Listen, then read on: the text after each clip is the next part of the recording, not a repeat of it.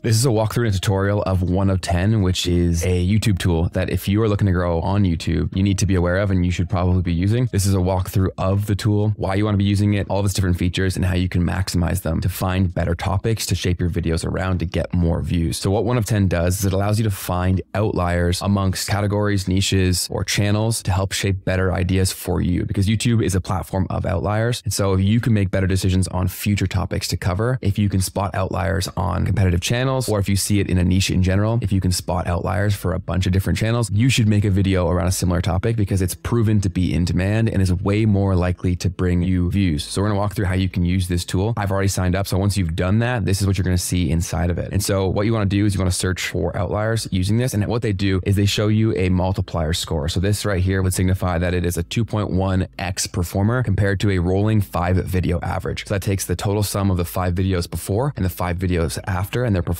and shows you that it's 2.1 times more successful than that rolling average. So it's a really good indication of how their videos typically perform and how much better or worse a video is performing. And so within this, you can search based on niches. So let's say you are in the finance niche. You can just simply click finance, and from the home tab, it's going to populate some videos and then show you a bunch of their outliers, which is a great starting point and can really give you a ton of inspiration for topics, titles, and thumbnails to go after, incorporating proven elements that people who like this kind of content will actually click and watch. But you can take this a step further, and this is where I really think 1 of 10 shines, is that you can completely customize your search based on filters. So you can come into here and you can adjust all these different search criteria. So you can have only 4x multipliers, let's say, if I wanted that. It's a rolling tab. You can change it to whatever you want. The median views, as well as the subscribers, view count overall, views versus subs, number of columns, video duration, and as well as the publication date. 2 things I want to outline here. For subscribers, sometimes it's actually good to keep this number lower because smaller channels can get crazy outliers. Typically, they're willing to take more risks. So bigger channels won't actually take a topic that is unproven oftentimes until they've seen it work for someone else. And so sometimes the hidden gems can be found in the smaller channels. So that's one point I wanted to note. And the publication date, I would say, is probably the next biggest and most important tool within the search filters. So YouTube is a moving platform. So you don't really care if a video got a ton of views 10 years ago and it's not getting any views anymore because the interest is gone. You care more about relevancy and the timing of that. So you can completely adjust this search, be within the last 6 months, the last year, 3 months, last month, etc. Or you could leave it all time. There's a few examples where you may want to go back to older stuff and maybe bring that back, remix it, etc. But for the majority of people, you're going to want to keep it recent because that is proven to be in demand right now. And we're going to use this to shape better decisions. So I'm going to go within the last 6 months. We'll go to apply changes. And so as soon as we do that and we adjust the filters, that then changes what we see within our outliers. And so right here, we're still in the finance, but now it's being used with all the outliers. So it's giving us video examples that fall within those criteria. And so you can see right here, there are some outliers that are 4.9, 13.7x, etc. You're looking for the largest outliers possible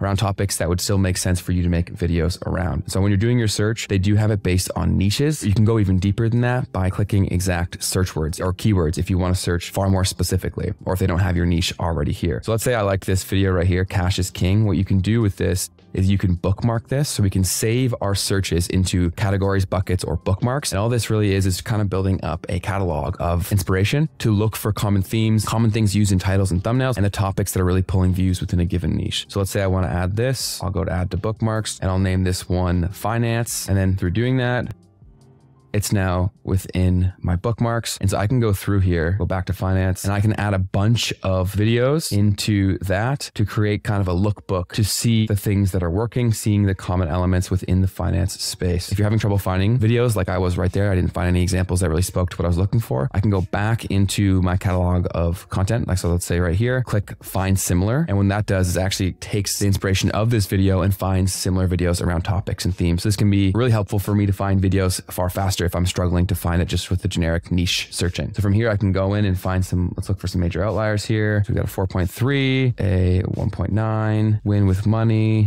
So obviously we'll add that. So bookmark, add that to the finance bucket. So I don't love any of these. So what I'll do is I'll actually type in the word finance, and you can even filter this further by typing in specific keywords. These are some examples right here. I can use this to see if I find anything I like. I don't. So we'll do specific themes that we know are incredibly popular within finance to help refine our search. So we'll do how to make money, and we'll look for some outliers. There's a 4.9 for Hermosi, bookmark that.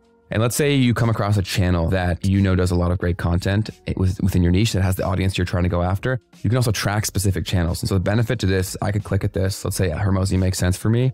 I can go to tracker, and then I can look at content that is currently performing for his channel. So I can come in and actually look at, okay, well, what's doing well for Alex Hormozi in particular. So this is a great way to keep an eye on competition or people who have similar audiences to what you're trying to build or complementary audiences to see the themes that they're going back to consistently or what's really outperforming for them. So really good idea to track channels that have your people. But let's do some more searching.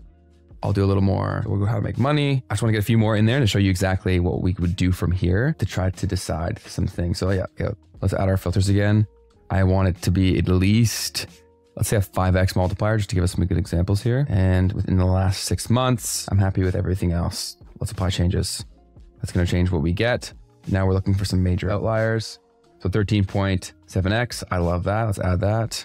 To finance, a 17.4x. And so when you're using this, it's important to not just look for thumbnails that pop for you, but add anything in that makes sense for your niche, because you may find an inspiration for, say, a topic you want to cover or a title that they use. There's a reason why these perform. There's a reason why these are outliers. And we want to compile enough things within our lookbooks to actually see what those things are. So for example, when I add this in here, the thumbnail's not great. As you can see, it's kind of almost hard to read, but clearly there's probably a freelancing for beginners is a topic that people are highly interested in.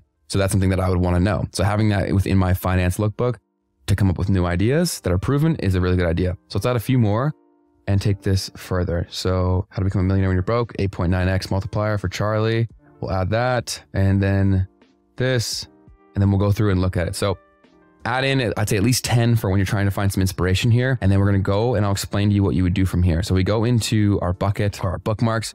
And what we're going to try to do here is look for common themes that we could use within the topics that we want to cover. So we're looking for common elements. So freelancing for beginners, I found the easiest side hustle, how to become a millionaire when you're broke. So right there, I'm seeing some common themes that targeting videos to beginners or people that don't currently have money is a great way to pull a ton of views and just doing so quickly, right? So these are the common elements that we're looking for just from terms of the topic perspective. And then you can also look for things that are popping in terms of money. And this is obviously a super fast example. You would want to go more in depth with this, add further examples and refine your criteria.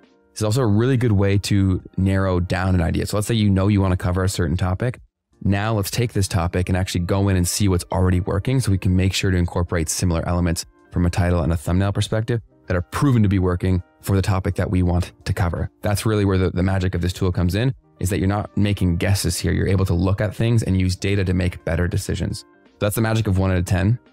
1 of 10, and you can really go crazy with this. So many big YouTubers are using this tool, and it's because we were already all doing this just with a far less sophisticated approach that took way more time. So now you can do this based on niche, you can do it based on keyword, and you can add things into bookmarks and follow or track certain channels that you want to keep an eye on. So this is 1 of 10. If you do want to try it out for yourself, you can do so using the link down below to sign up and give it a try. So they also have a free Chrome extension that we've linked down below, and this allows you to do things right on YouTube. So once you download it and add it to Chrome, when you go to YouTube, it's going to show the outlier score on videos across YouTube. And they also have a thumbnail viewer, which allows you to test how your thumbnail will look like on YouTube, and a few other tools that are here as well. So you can check that out for free. We've linked that down below as well. If you're looking to grow a business online, this is the channel for you. At Online Income Tools, we find the best tools to help you grow your online business in the least amount of time. So if you're looking for the best tools and how to use them, this is the place to be. As mentioned, 1 of 10 is linked down below if you want to access it and try it out for yourself. And if you have any questions, let us know in the comments. I'll see you in the next one.